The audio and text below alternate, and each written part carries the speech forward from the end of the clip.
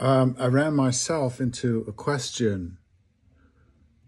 conundrum yesterday, which I hadn't anticipated, which was that, let's say that when we elect in our democracy, when we elect Donald Trump or Kamala Harris, presumably the other side, the side that loses or is willing to acknowledge that it's lost, goes into some sort of abeyance. That seems to be what's been mooted,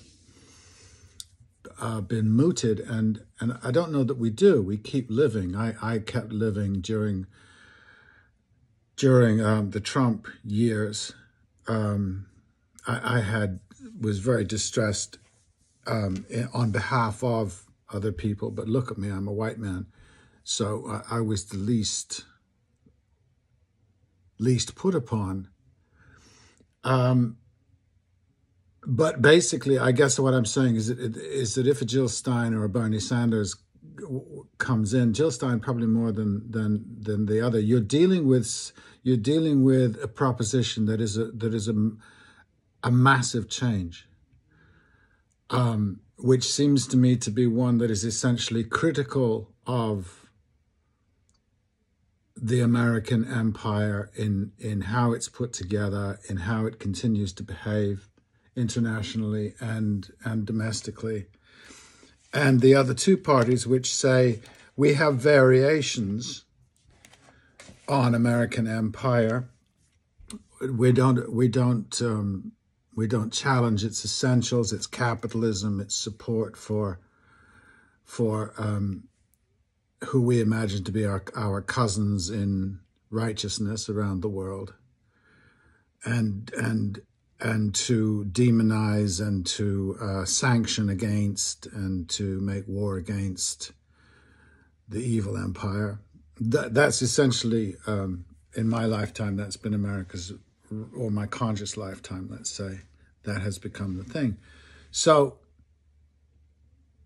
I'm just putting this out there. I'm not choosing either side really, except to say that Jill Stein, Bernie Sanders, as would have been evident in the debate, if Jill had been brought into the debate between Kamala and Trump, you would have been looking at 2, not 3. You would have been looking at the cheerleaders for and the propagators of, and you know, Trump's empire is kind of mythical. Make America Great Again. At least the Democrat one is contemporary. So you'd have this problem of having people vote to do what? To become a different nation? Which might be a good idea. I'm not saying even that because I continue to exist. I live how I do in the way that I do in this country, with its freedoms and with its proscriptions and with its and I'm not likely to get pregnant.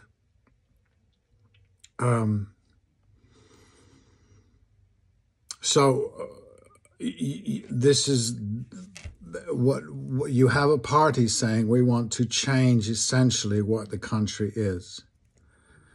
How does that happen in a state, in a democracy? Usually if a state changes entirely, if it goes from being, let's say, Soviet Russia to Putin's Russia, it requires some sort of huge dismantling, a revolution, or a dismantling and a rebuilding thing, such as it is. Or is democracy something that exists within a continual, the way the nation shifts slowly and inexorably? There are slight changes made by each generation that comes in to administer. Anyway, all of this has got nothing to do with my sense of democracy. My sense of democracy is what is called sortition. And essentially, it makes of all of us a political animal. There are no elections. There are periodic. You would, as a member of a community where you live in your township, you would be lots would be drawn, and you would be selected on a random basis to have basically, I guess, senatorial duties. You'd become an assemblyman for a certain period of time, a year or something like that, and you would get together and talk and get a consensus on what your particular community asks of the state. You actually become the state in a sense. All of us do. It's a way of doing it. It's a way around what democracy essentially means, which is that we all talk about everything. We discuss everything. Neither is going to happen sortition nor direct democracy, but what I think is a thing that should be emphasized is participation. And I think it works very well for people to realize or to acknowledge that they are part of a community, and to engage with it, participate in it, speak to it, learn how to speak to it. It always makes me laugh when, as a stage actor, someone said that most people fear public speaking more than death, which would have left you in big trouble in ancient Athens. But I think that one of the functions of social media is people slowly learning not only that it's their right, but learning how to speak their minds. And speaking your mind, in a sense, is its own virtue. If you're living in a society where people say, well, let me have my say, and they are allowed to have their say, and that's not just going into a little room and pushing some buttons and voting for somebody. That's not having a say, except in the most minimal sense. So anyway, that's just the thing. I don't know what we do with it. Either because, as Trump and Kamala will say, this is a capitalist society, free enterprise, however you want to dress it up, and that's marvelous. It's simply marvelous, but it's not something that lends itself towards democracy. It lends itself to some people being wealthier than others, being more powerful than others, unequal.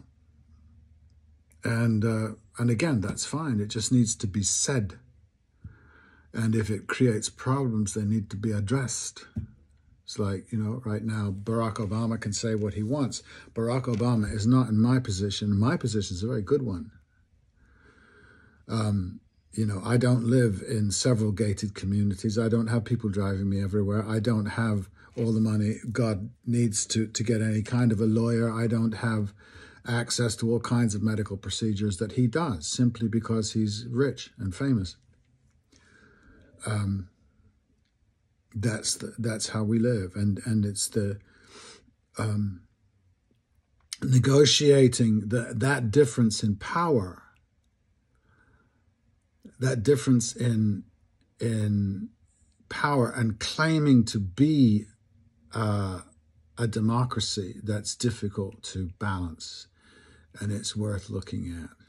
Because either you create a much greater, I'm not talking about total equality, but you create a much greater equality of income, particularly, and power, and platforms where people can speak. It's interesting now that somebody will say, well, I've got to run a political campaign, and all the thing that costs. And I thought, well, there's lots of people that I follow and encounter on YouTube for nothing, by the way, And I see them much more intimately and much more in depth than I ever would if I could go to a rally every 4 years or something like that, or watch them on an expensively produced television show. So even that notion of political power being exorbitantly expensive and unreachable by most of us is fast disappearing. You know, Brianna Joy Gray for president every day of the week. And, you know, she's probably earning a modest income, putting out the marvelous work that she does. And she's now a very public figure and a very significant figure for some of us, all because of the dreaded internet. All right, that's it so far.